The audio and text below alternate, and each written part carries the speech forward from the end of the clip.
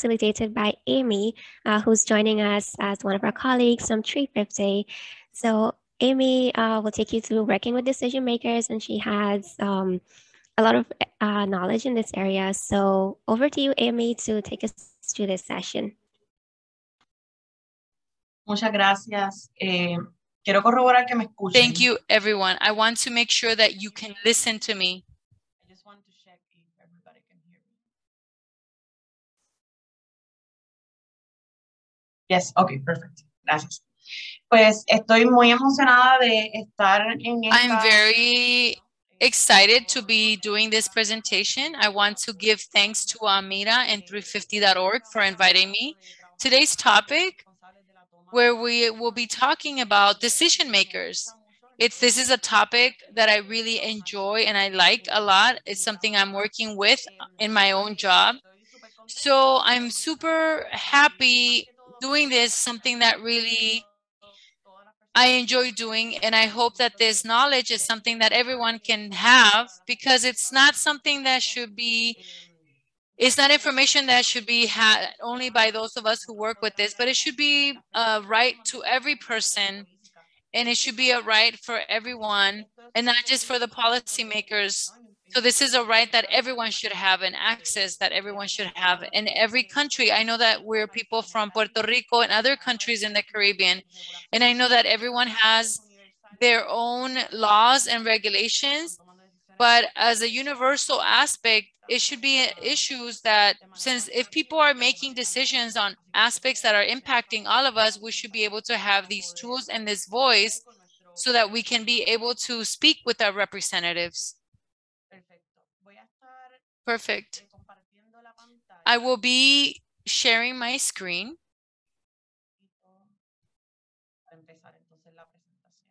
So that we can go ahead and start the presentation.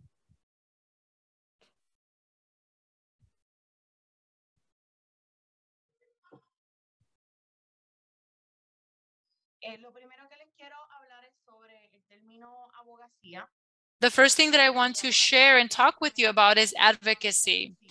And this is something very simple. This is the act or process to support or reject an issue.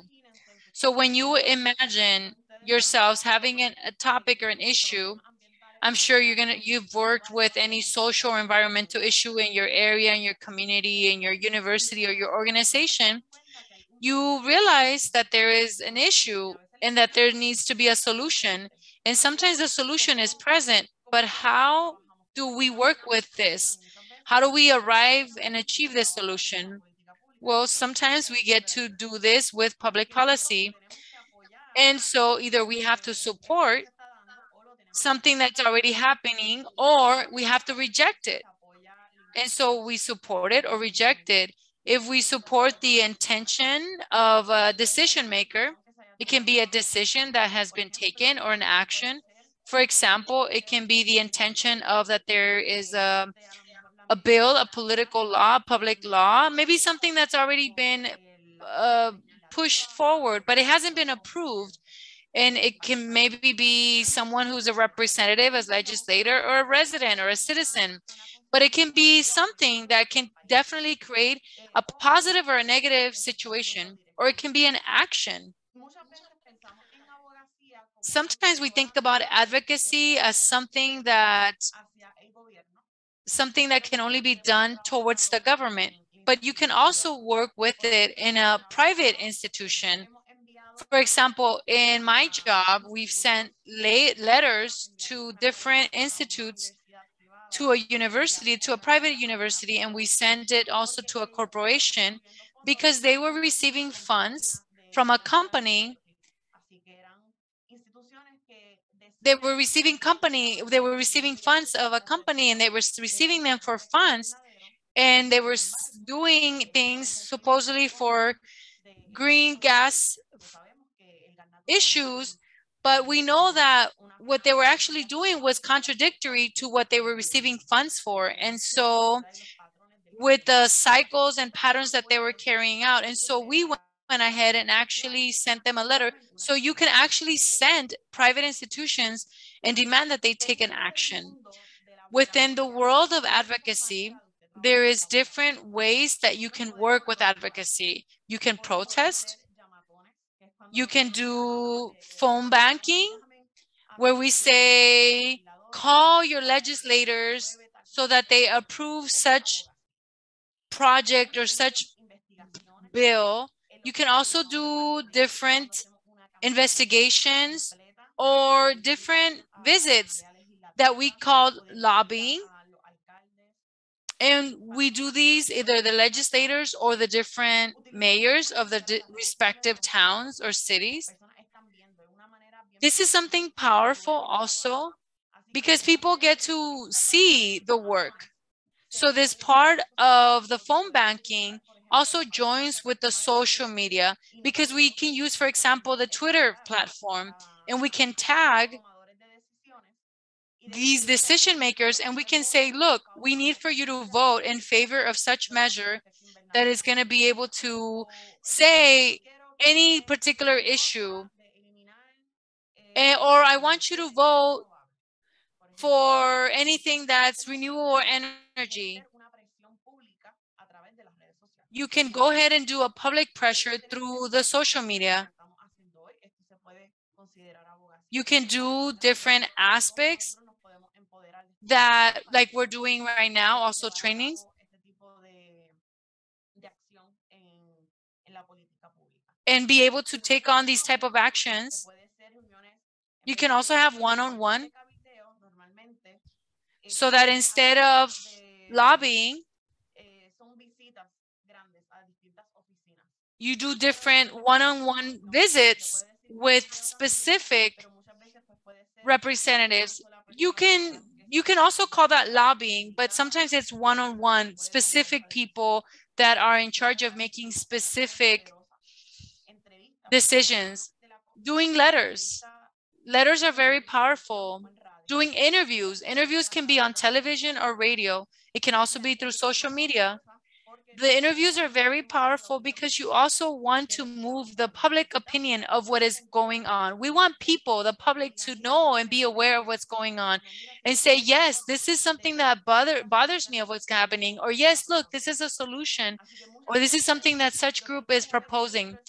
So many times what we have to move is the public opinion, because then we can move the political opinion in politics. And this is something that can be very effective. We can do different lawsuits, and that's part also of advocacy.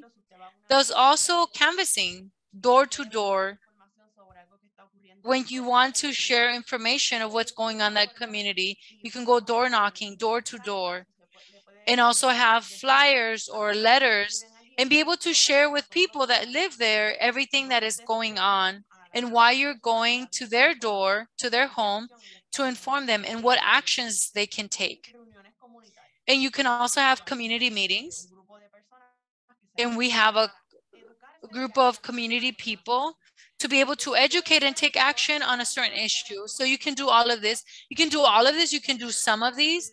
But basically, the ideas and things that would work according to the issue that you're confronting and wanting to resolve. You can decide on all of these. And sometimes we have to do all of them.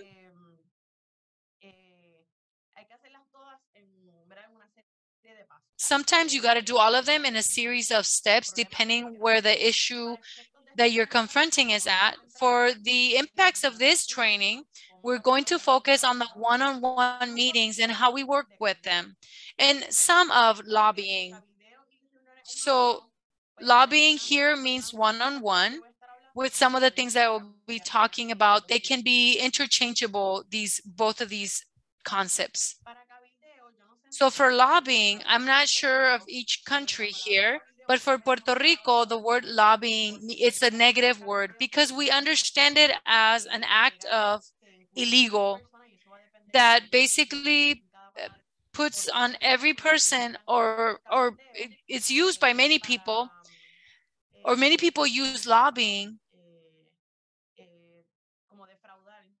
to actually create fraud or do corruption, basically buying the politicians so that they're able to actually convince and buy the politicians to vote for what they want them. And so, but remember that lobbying is an action of influence the decisions of the policymakers. And remember, that's what we want to do. Because we have to remind something is impacting me. Maybe it's impacting me that the air is not clean or the water is not clean, or that in my country, they want to bring more natural gas. And those are things that impact all of us. So we have the right and power to influence the decision makers. And as I was saying on the prior slide, you can do it in different ways. For example, some of the things that we said in the earlier slide was you can go ahead and take actions. So some of the things that we do when we are confronting an issue and I want to resolve it and I don't know how to or where to go, this is this series of steps, but in reality, it will not be happening in this order, not necessarily. So this is something that you have to keep very clear in your mind, because this is a presentation of how to work with public policy and influence these type of decision makers. But in reality, there's different ways that can happen.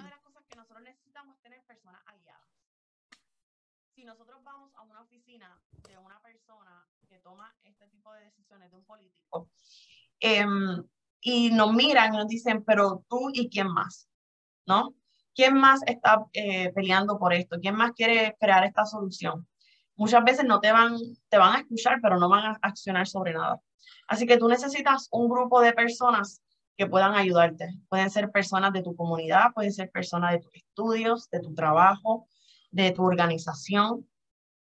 Y son personas que se unen y entienden que hay un problema y que queremos llegar a esa solución. And there is where we will be able to identify this. We can go ahead and do a whole training on this.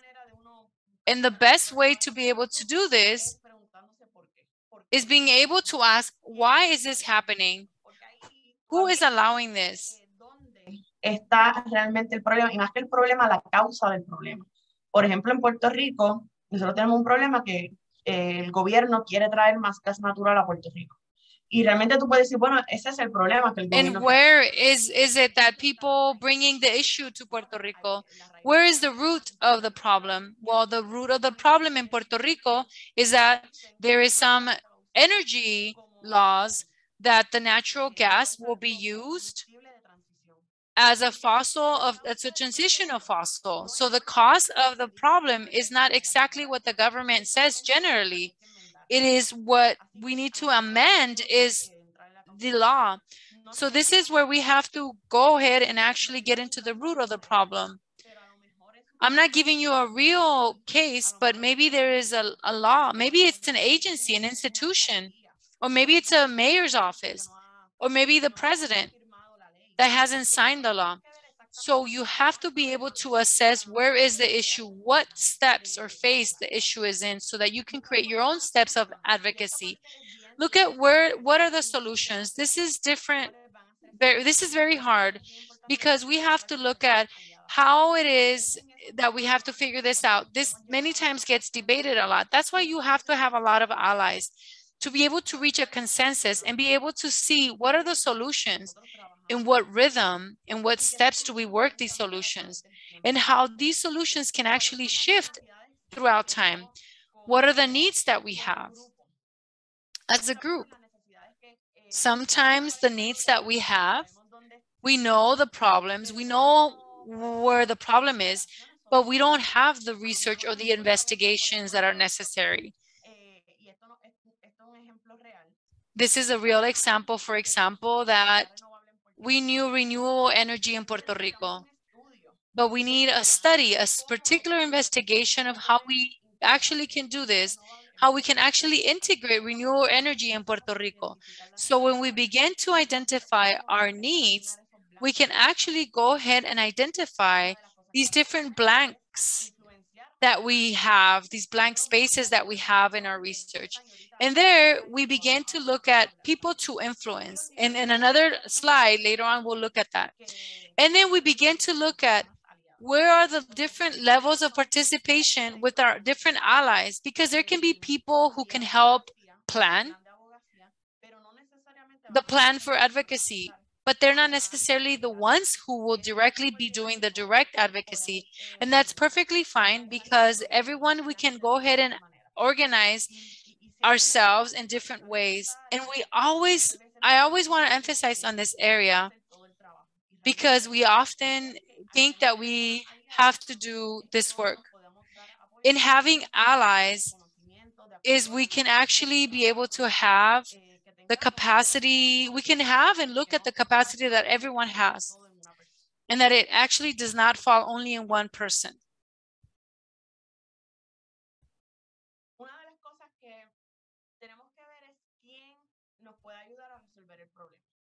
One of the things that we have to think about is who can help us solve the problem. This requires a lot of investigation for us to do. And many times we have to talk with many people so that we're actually able to know where the root problem is. Sometimes we can speak with a mayor, a legislator, a governor or president, or an agency or a particular ministry institution. And this is a very important piece, because imagine if you go to a legislator and you say, I want there to be more renewable energy in Puerto Rico, and I say in Puerto Rico, but in your specific respective country, and the legislator says, oh, that's great, thank you so much for bringing this concern, but we already created a law on this. So then you have to go to the agency that works with the energy aspects, because they can say, oh, we already went ahead and sent a bill or a regulation. And the legislator there can say, not, they can't say much on that. So now you have to go to the agency. Now, this is an investigation that you have to do. You have to know where the root problem is located, because it doesn't matter how many times you go to the legislator office, if the cause of the problem is not in that legislative assembly office. So there's nothing that the legislator that can do, or very little. So it's very important who actually can help or support, and in what office.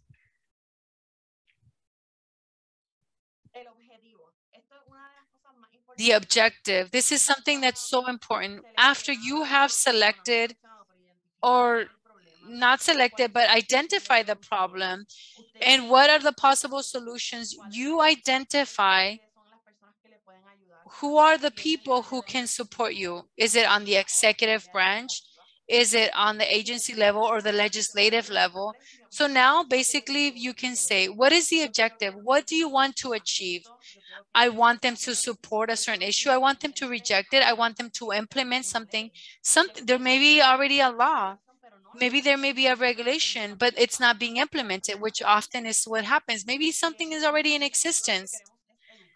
Sometimes what we want to do is educate, not so much of a decision making, but basically educate on what we're talking about. For example, in the type of work that I do, there's people that go to the mayor's office to talk with the mayors and educate them about renewable energy. For example, we're not asking them to do anything, but the decision is not necessarily on them. But we're going to have these conversations with them, because this is part of advocacy, educate and orient them. Or maybe you're looking for support for an event on your particular cause or issue, and you want to have them, maybe you want to have certain specific people in your event, and this can be controversial depending on what type of event or issue that you're working with and who may you want there or not. But when you want the support of some legislator or mayor, it gives you a little bit more of support. But maybe if you have a mayor with a particular political party, well, maybe other mayors or other representatives from the same political party in other towns or other locations may also want to join in and support something that you're already pushing forward. What are the roles? Something that once you've identified the problem, the solutions, and the people that you are identifying, Now you want to identify who will be organizing all this lobbying and one-on-one decision-making with the decision makers. Who will be participating from the organizing group? Who will be organizing the information? Who will be making and organizing the materials, the training? Sometimes when we're wanting to do, for example, in Puerto Rico, when we want to do a lobbying day, and in Puerto Rico, there's more of 70 legislators. I don't know in other countries. It's too many for only 2 people, for example, to go ahead and do this lobbying. So sometimes we have to do trainings and in terms of doing these type of webinars, and we have to do them in terms of being able to go and talk to these legislators. So the trainings are very important. Who will be making the calls? So before going to visit the legislators or the mayors or the presidents, we have to call and make appointments. We have to explain why we want this appointment. Who makes the letter? Who calls? Who does follow-up? Because sometimes we call and no one answers, no one picks up, no one wants to give us an appointment. And that happens often and in different ways. And so when we have the appointment is to think who, how, and we'll be organizing. If there's information missing, who will get it and who will be able to participate? So understanding that not everyone who will be participating in that one-on-one or lobbying day will necessarily be the same people who will be organizing. That will depend on each one of you and on your own group and the organizing, so that it's important to understand that everything that's here, not one person is the one taking all this, so that there can be at least 5 people doing all of this, because in reality, there's a lot of time that is taken in organizing all of this. In that 30-minute meeting that you want to have means that you may have 1 week or 2 weeks of prior work. You want to create materials, which we'll talk about in a few minutes, but you want to create briefs or summaries of information that you want to have from your investigation to show up. So I mentioned materials. What are these materials? So one of the things that you want to have, these are the materials that you want to have present in your appointment. Now you've gotten your appointment, you've called, and they said yes, and they're gonna welcome you, and there you'll be able to have a meeting with your legislator or mayor. So what are the things that you want to take to them? So one, you're gonna take a 1-pager memo, and on this memo or this 1-pager, you are going to summarize what are the main points of the problem that you want to resolve, or maybe the solution of the problem. And what you want to do is propose to them the solutions. And this will be a 1-pager, maximum 2 pages, something that's very brief, summarized into bullet points. Imagine if you take your mayor or legislator or your president, and you take a whole study case, an investigation of 300 pages. Remember, you're making this appointment, you're facilitating this information, but there's other groups. There's other people bringing information about water, energy, social issues, human rights. You're not the only person doing this type of work. So we have to summarize. And in Puerto Rico, like we say, like basically chew this information, be able to give it already a little more processed, and be able to offer this information. And they say, do you have any additional information? And you say, of course, I have additional information and I'm going to share it with you. You can ask for an email. Many times the offices are far away from where we live, so it's better to send them electronically. And once you send that information, you can go ahead and call them and say, look, I went ahead and email them this information. So I'm calling to confirm that you've gotten it. And if they say that if they haven't received it, you send it again. I send information sometimes and they say they haven't received it. And sometimes I'm sending it 3 times because sometimes they never see it. And sometimes that can happen. And so don't lose your patience and being able to say, don't worry, I'll go ahead and send it again. When we visit the different offices, they want to know who you are. Who do you represent? They want information of you. Maybe sometimes you want to be contacted. You want to have a contact sheet where it says the name, the email, the phone number, and the organization that you represent. And you leave that. And so if they want to contact you,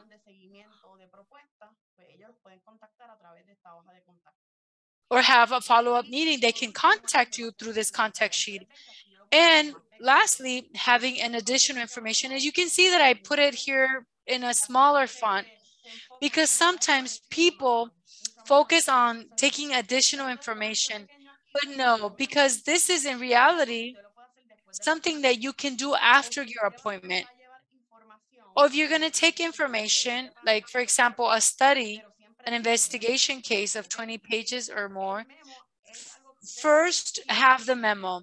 Yes, this is a must that you must have the one pager. The additional information, the complementary information, you will go ahead and do it or provide it afterwards. It is optional. In this one pager, for example, you want to be able to have answered one question. This one pager or two pager maximum, you want to answer this question. Why should them, you should fill out this blank statement here. Why should the mayor or anyone that you're deciding make a decision about the problem or solution that you're tackling?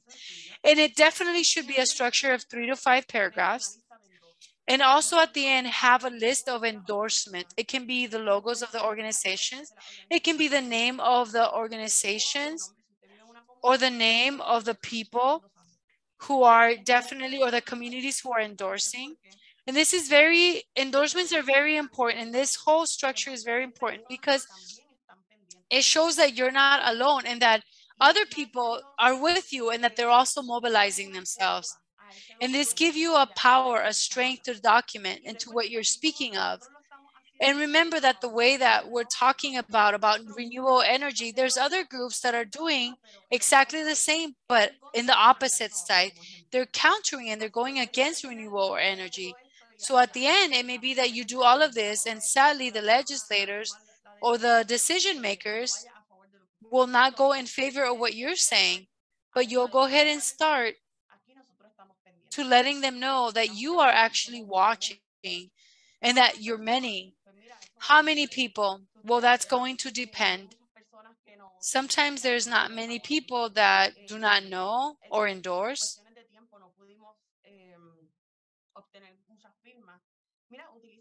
Or because of time, you won't be able to get a lot of signatures.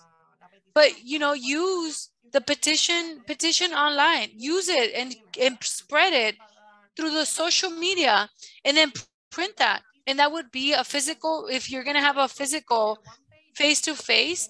And then on your one page or on your memo, you can go ahead, how many people endorse that memo, that one pager, and that it was done on that social media or that application of petition.org or signature.org. And that way you can have a higher and deeper outreach. Before the meeting day, this next pieces will be before, during, and after. So before the meeting day, you will request a meeting. I will very much emphasize on trying, because we will try and often we will not get the appointment. If you don't get the appointment, there's not an issue. Go ahead that day. You'll go ahead that day and say, you know what, I have this, you tell them, you know what, I have this issue and I want to speak with my representative and I want to expose this issue. Who can I speak with? Sometimes who you will be able to speak with won't be the direct decision maker, but it will be a staff person from the office, an advisor, or the secretary person, or with an assistant. Sometimes that's what's going to happen, and that's not a problem. You go ahead and talk as if that was your representative. And in that meeting, we can say, oh yes, we've talked about you. I would still like to speak with the representative. Be able to study the decision maker. This is what's called in English power macking. We won't talk about it so deeply, but basically you're going to study the decision maker. You're going to basically do a power analysis and study who are they, where are they at in terms of their renewable energy. That's who you're talking to about. That's what you're talking about. So, but maybe they are against it. So we'll start looking at their opposition. Or what is their position? Maybe it's looking at the different interviews that that person has been public about. Or maybe if it's a mayor, what regulation has the mayor done to achieve that? What actions have they done? Some mayors, for example, do events for in pro of environmental issues. Maybe they're in favor, not always. Maybe they're more, if they are, they may be more in favor of your own issue, your own cause. So you'll do a list and you're looking at more or less what is the narrative of that decision maker. And that allows you to write the memo, the one pager, because sometimes there may be people that in Puerto Rico, for example, it is said, we can say, some people say, oh, we need natural gas as a transitional fossil. Well, then we know if that person is in favor of that, you can say, I know that you're in favor of this, but you know what? Natural gas has not brought us, and I have evidence that it has not brought us any goodness. In Puerto Rico, we always say that basically natural gas will basically going to impact our energy bill, and the electricity will be impacted. And so basically being able to explain that this is not going to help, obviously also with the environmental impact and people's health. And you, at the interview, at the appointment, you say, yes, I know that you're in favor, but history shows us that this has not helped, has not allowed us to save in any way. And you basically confront them in their position and address that by saying your position and what it is. So the meeting day, this will vary if this will be a one-on-one, if it's going to be a lobbying day completely. I want you to do like the exercise with me is imagine you're arrived to the office, you have your appointment, 3 of you go together and you go and do your cause, speak about your cause, your topic, your issue. And the first thing you want to do is present yourself. Hi, greetings. My name is Amy. I'm part of this organization. And we are here to talk about renewable energy, right? And so we say, look, we have an appointment with such politician today, and it's to talk about this particular issue. And you present it, and if the other people present themselves, so that way everyone knows who they are. Another thing to do is to be able to explain when you come in and being able to say, please come in, sit right here. Maybe if you're doing a lobbying day, sometimes you won't even be allowed to go into the office. But maybe all you get to, as far as you get to, is the assistant's office, and you have to just stand there. And nobody wants to allow you to go into the office. Sometimes that can happen, but it doesn't matter what the scenario is. You go focus that you're going to speak about your issue. And the main points will be written in the memo and your one pager, and you will repeat it over and over. You'll ask for a specific decision. If you're going to do a very educational legislative visit, this legislative educational day is very specific, where you educate, but you don't ask for a specific action. So, but when you're going to go lobby, you can request a very specific decision. And you are going to go and provide and tell them that why you're going against the natural gas as a transitional fossil fuel. And we want a law that limits the entrance into my country of this fossil fuel. And sometimes this happens a lot as lobbyists and decision makers, where they go on a tangent, get off topic. And what you can do is stay on topic. And sometimes we're talking about one topic and they say, oh yes, that's really important that you're talking about this. And it's also very important. And then they start talking about something random, something that has nothing to do with what you're saying. And you say, well, thank you so much that you're bringing that very important issue. That's why, and you go back to your topic. That's why we bring this one pager, this information, because we want to be able to talk to you about this issue about natural gas, and you bring it back. You bring it back. And if that conversation, that person goes off tangent, you bring it back. Don't continue going off tangent with that person.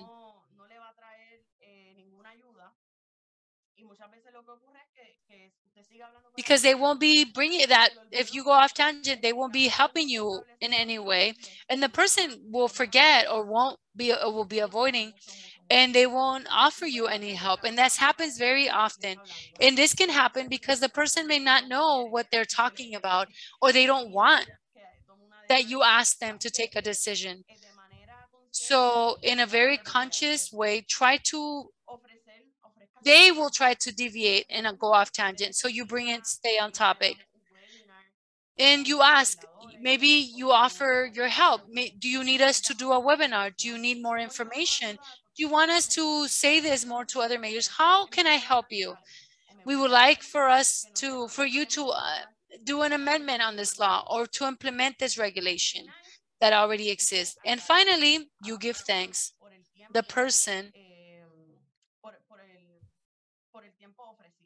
for the time that has been offered.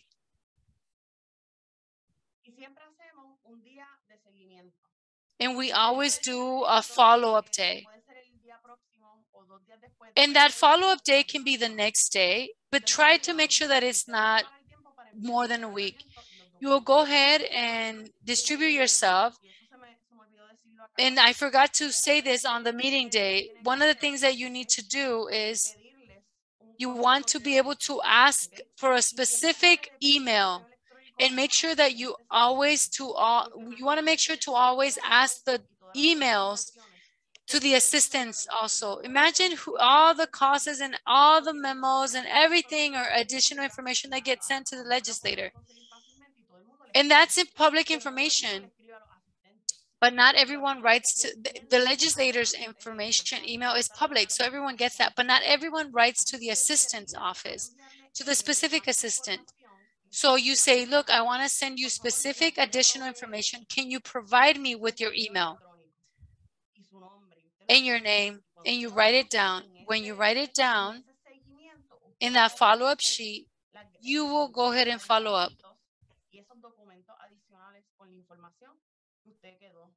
You will go ahead and follow up and write an email with giving thanks and with the additional information. You will also organize the collected information. Sometimes with a lot of information there, you will go ahead and organize the collected information and see what you got. For example, about a week ago, we're in the legislation office and we were advocating for the debt from the energetic authority, the Electrical Energetic Authority in Puerto Rico. And then an advisor comes that basically there is something that's happening with one of the regulations and that's being violated. And I write it down and I say, such legislator is doing this effort. Maybe it's not the effort that I came to talk about, but be attentive to that because maybe that's something that I'm interested in and talk about it in another meeting. So that information is really important. So keep tallies on that. Maybe that decision maker says, look, we're going to have an event and we're going to be part of this conversation. Or look, there'll be this initiative. So please be present. So this information, please copy that. Not everyone can do a press release, but press release can often be something that can move public opinion. I don't know if in your country, but in the public, it's basically, it says, oh, they say, like, what does your organization do? I never hear what you're doing, but I know that, or like, what are you doing? Or what is it that you're doing? People use also social media. That's also really important. And sometimes we don't communicate through that, but when we do issues of advocacy, it is important because people are finding out and they realize, look, There's such certain group that is advocating for this. And so you want to be able to move the public opinion so that there is an impact on the decision makers, or that we can get more allies, people who want to join our forces, and being able to join our social media to be able to create this pressure. And then you're going to meet back up with your coalition or your organization to be able to decide on what are the next steps. It can be doing another event, inviting new information, being able to do different types of events that have to do with lobbying. And in these next steps, I'm going to go back for a quick moment, or a lot back. One of the things that you can do in this meeting, what are the next steps? Or maybe you want to send letters, or maybe you want to have community meetings. You want to visualize what are the next steps that are necessary. Something that I learned is that when nothing is happening in public policy, is that then there's something big happening. So basically making sure that nothing happens when nothing's happening. So we want to be able to use that as an opportunity so that we can say, we can say, look, we have an issue with climate change and our country is not doing anything. We don't necessarily have to wait for something to be happening. It can be something that, for example, to the contrary, nothing is happening, and we can actually use that moment to say we need to act on this.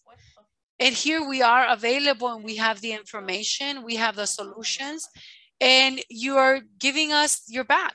You're not supporting this. So this is everything till now. I see that up to now, I see that we have questions and answers. We have 10 minutes. I'm going to stop sharing screen, and that way we can go ahead and have a conversation together.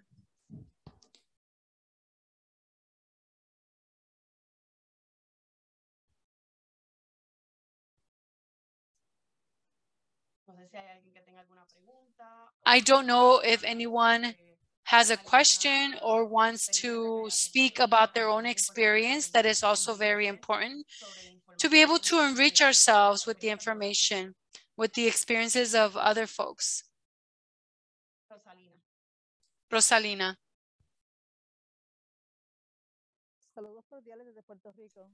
Thank you. Cordial greetings from Puerto Rico. Thank you so much for everything that you're doing. Thank you so much for supporting us and educating us. In my classes, my dreams are in science classes, is that what is introduced is from an environmental perspective, because our young people have the potential to be able to defend what is ours. So let's try that this be included as environmental climate justice. As I was a teacher, when I was working with my students, so thank you to 350.org who did different, times where we met together. Thank you to Amira who contacted us and made us participants in those initiatives.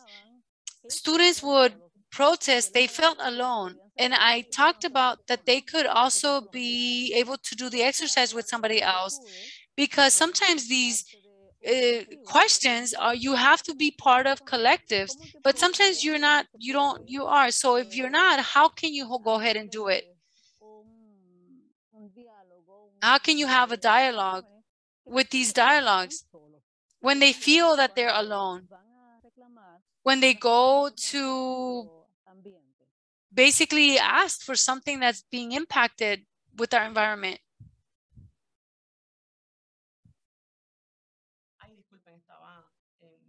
My apologies, I was in mute. I think that this part of many of us have felt in that way. Being able to focus and emphasize all the struggles that have happened in the past. And sometimes those struggles and that history happened by one person and said, there's a problem and we want to resolve something. And sometimes we want to resolve or want solutions from one day to another, but sadly that doesn't happen. We want public policy. The term of public policy is actually, it takes years. 2 to 3 years to actually carry themselves out. So when we start a campaign of public policy, we have to understand and have a timeline that the response will not be fast because there's different processes. Sometimes it passes by the decision makers who are decision makers. They don't want to resolve this, and that's a reality. But throughout this time in this process of time that is happening, we can go ahead and work on it in terms of people who can we talk to, that we can educate them, young people that we want to resolve a problem close to our communities with our people, and that people can actually talk to the group. And throughout time, we're creating a support group with each other, which sometimes that's what happens. And so sometimes with that support group, that's how we can achieve things, but really to understand that it's going to take time. And of course, we don't want that to happen, but we actually need much more of a faster process and turnaround. But often there's been, I've been part of different campaigns throughout many years, and we've achieved solutions due to the mobilization and time with people. Yeah, one of the examples that I gave was of one young woman who sat down and said, what they wanted to do, and that would be able to give this hope that you do it little by little.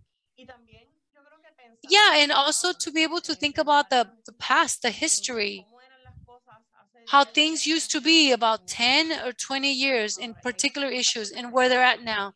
And of course, there's many things that were still behind, but there's many things that were also ahead in, and that we don't realize or recognize, and be able to emphasize that look at how things were before.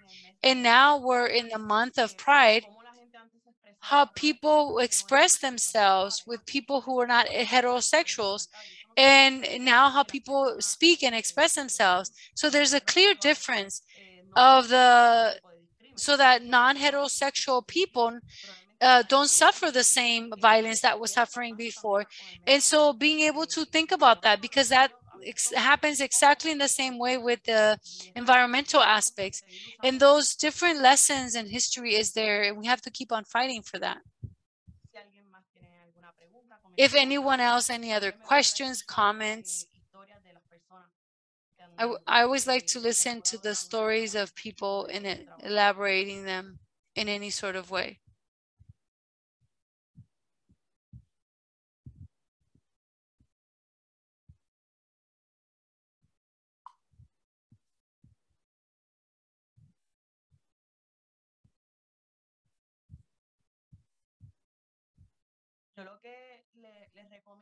So one of the things that I recommend in all of this is, I know that many times we feel fear or we feel intimidated by these decision makers or these people, because often they make this purposely. They try to intimidate us. And always talking from our experience, it's always important to know that you're on the right side of history, and always be trusting in yourself and on each other, and not depend. And this is something that's very important. I say it as if it was very easy, but not being able to depend on what the other party is going to say. Sometimes the other party on the other side is not in agreement with what you're saying, and you have to know that that's going to be happening. The fact that they are in disagreement means that we are wrong. And the important thing is that if we're afraid, we're afraid. But the second time and the third time, it's going to be less and less. But as long as we're able to continue talking about this issue. And those are the recommendations that I can give you. And lastly, is something that I've shared with you here is a summary of all the different things that can be done. And that every experience that I've had in advocacy, every time has been different. Not one has been the same. So please, in this process, you're always learning and being able to have your open mind to be able to learn of all these different experiences of how to move forward this public policy stuff.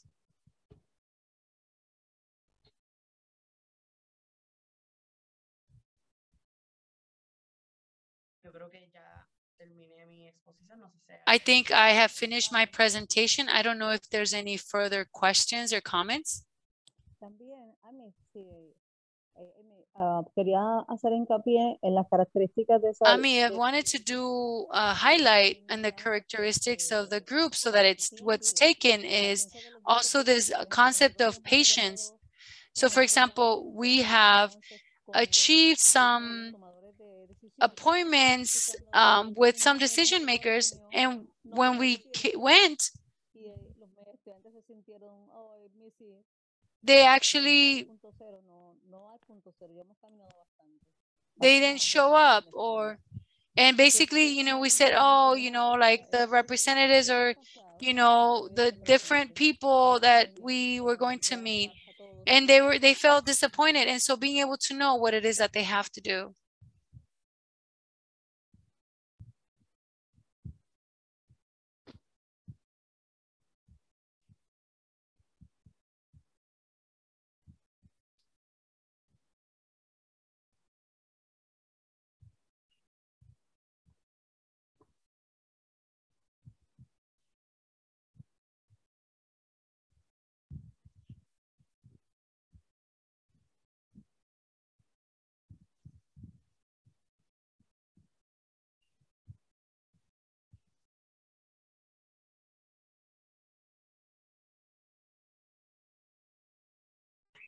Oh, sorry. Sorry about that. My mic was muted from my headphone. I'm really sorry. I was saying thank you so much, Amy, for all the wonderful insights you shared. You have so much experience with working with decision makers, and I've learned so much from your presentation. I see persons agree in the chat that they've definitely learned a lot as well, and I do hope it is we're able to practice it in our work. So yeah, if there are any other last comments from anyone, feel free to share, but I just want to say thank you all so much for joining us this evening, and thank you so much again, Amy. Gracias a ustedes por tenerme acá y espero poder coincidir en algún momento en el futuro.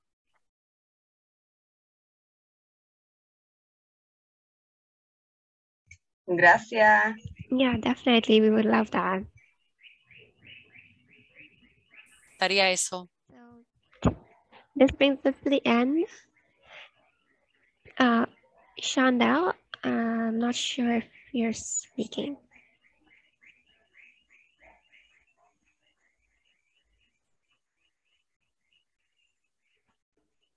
Oh. Can you hear me now? Yes. Just night, buenas noches. Thank you. This is Ian, right? Farewell? Yes. Yes. Well, thank you all so much. Take care. Have a good night, everyone. Be safe.